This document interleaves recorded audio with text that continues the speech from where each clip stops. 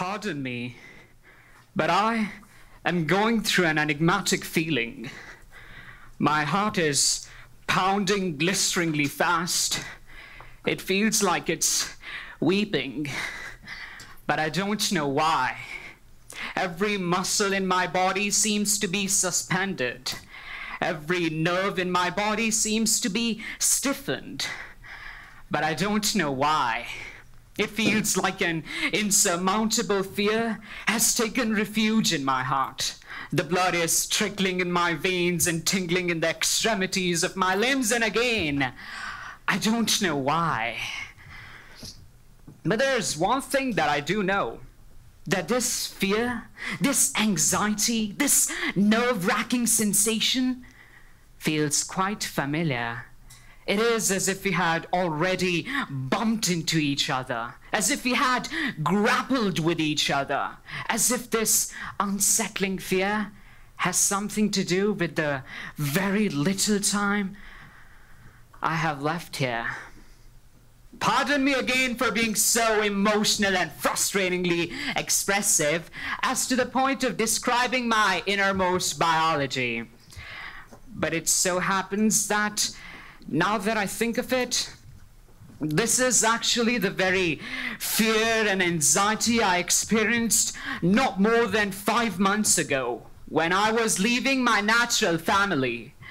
The family I had spent 16 long years of my life with, to come live with my host family. The family I had spent absolutely no time with. This is the very sensation I felt when my parents, who I still remember seeing standing out there at the airport, shouting out their goodbyes to me. A feeling only I or any other exchange student, a small demographic, would understand. The fear of leaving loved ones, my parents, my siblings, my friends. But now guess what? This is happening again as the time for my departure approaches. It feels funny seeing it from the other side now. I should be enraptured now. I should be having incessant fits of excitement.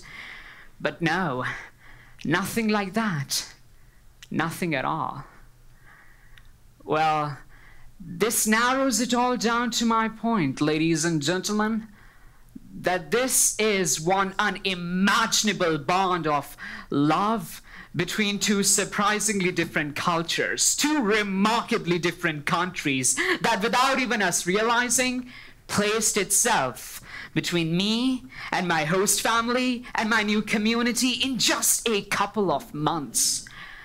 We now care for each other so much that the very thought of my departure makes me feel sad and empty, but closer and more appreciative of our two cultures.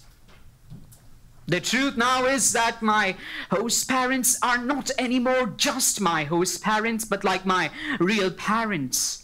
My host brother is now not just my host brother, but like my real brother. My American friends and all those beautiful Americans who taught me so much, who helped me so much, without any doubt, will stay in my heart forever.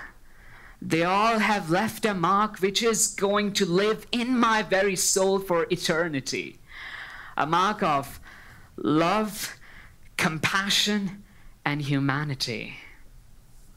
And this all came to my attention when I discovered that I had been chosen for this TEDx talk. Quite an exhilarating feeling, this one. I felt as if all the blessings of heaven were bestowed down upon me. I felt as if I were wandering in some fairy meadows and pleasant vales with nothing but happiness and success and just everything nice. I felt that feeling you might feel if you have accomplished something you've always desired. Your deepest, most dynamic desire ever came true. Which brings me to my topic that is incredibly close and unique to me. Why host an exchange student? You see, we have divorced ourselves from each other. We have time and again shrugged off opportunities to understand each other. We have caused ourselves to be antagonistic toward each other. We have housed xenophobic kinds of resentment long enough. And even if not, we happen to be betrayed. We happen to be deceived. We happen to be brainwashed against each other.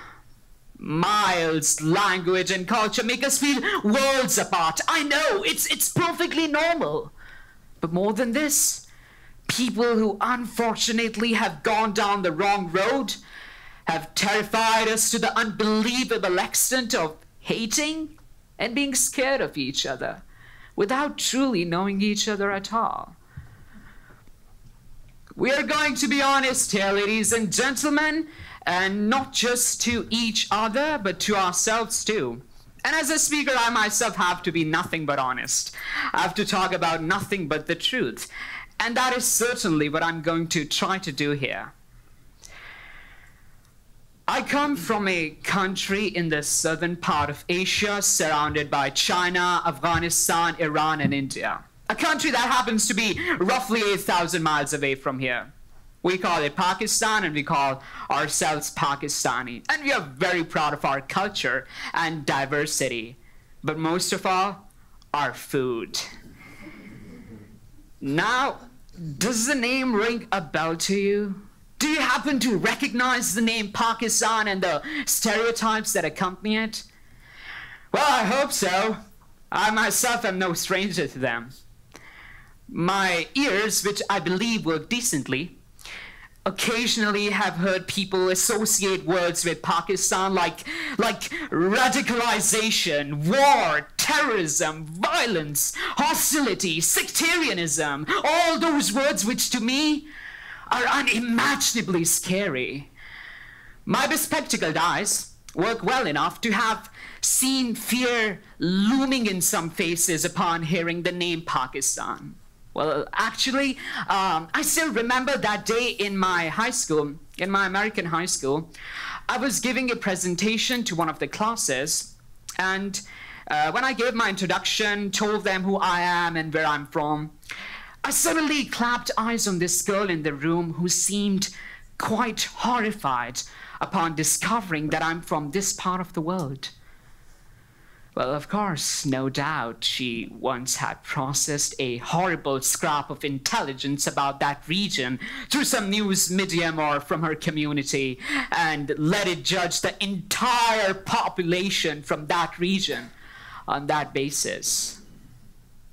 People seem to me to be laboring under this sad delusion that my country is hostile. They are under this impression because most have never actually known Pakistanis for who they truly are. They choose to judge them by some unfortunate stereotypes associated with Pakistan. And it is, I believe, fair to say that the unconscionable actions of a few are used to judge the integrity and hearts of millions. Unless, ladies and gentlemen, we endeavor to dispel these clouds of skepticism and welcome the warmth of friendship by understanding them. And how better could we develop an understanding than by hosting an exchange student? A vast majority of them are remarkably well established, well considered, and well analyzed youth from nations that are dynamic and devoted to bringing a positive, everlasting change to the world. Their credentials reflect that they know their countries well enough to be a proper representative. They are students who work their way from their host families out to their host schools and up to the entire community, outreaching thousands of people, always volunteering to wipe away any doubts and misunderstandings they come across about their countries. Year in and year out, more than 500 of us take this massive leap to experience a new culture, new family, a new school, and new people. On behalf of all those exchange students out there, I say it takes great courage to venture into unknown territories, and the impact it makes is immeasurable. The courage to make an exchange comes from our inmost being. So for an international exchange student to overcome that fear of discomfort, that fear of embarrassment from being in a foreign environment, proves that their desire to experience and explore outside of their comfort zone must be huge. Their willingness to be vulnerable is definitely an indication of an inner strength and desire to connect with an expanded sense of humanity. I feel exquisite pleasure in knowing that my efforts and my host family's efforts have not been in vain.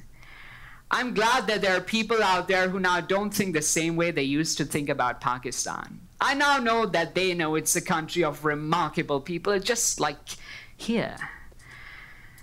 No doubt they are different. No doubt they have different cultural traditions. No doubt they, time and again, go through different challenges. But in the long run, they're as peace-loving and admirable as Americans. You see, coming to this understanding, that is the highest priority of an exchange student. And it is this accomplishment that for them lies above all. Trust me. Hosting an exchange student is one of the most fascinating adventures you can embark upon.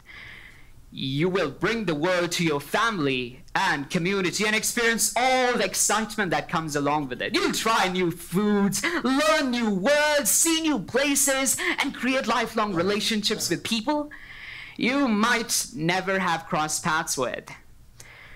When you choose to become a host family, and host an exchange student, you will realize that everyday occurrences that you may take for granted suddenly take on a new life.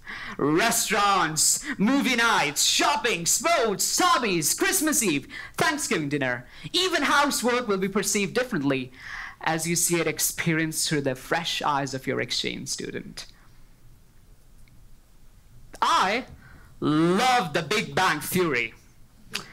Of course, I'm definitely talking about the American TV show, not the scientific theory. I used to watch it all the time when I was back home, and it's quite engrossing, quite hysterical. When I came here, I found out that my host mom also is quite a huge fan of it. She has been watching it just like me, but on the other side of the planet. Now we watch it together. And believe me, it's 100 times more engrossing and more hysterical than it used to be. I know it's just a show, but for us, all those hours spent in the living room watching the same TV show we both love feels greater than just watching a TV show. We laugh together, and all that laughter will always be a special memory for both of us. There's no better way to learn a language than to practice it with a native speaker. But communication goes far deeper than that. When you host an exchange student, you will learn to build relationships with those who are different from you. By learning to relate to those who may have had an upbringing that varies greatly from your own, your ability to connect, communicate, and collaborate with others is greatly enhanced. You become less insular and more open to the way the world can be interpreted. I would say that I'm sort of a gourmand.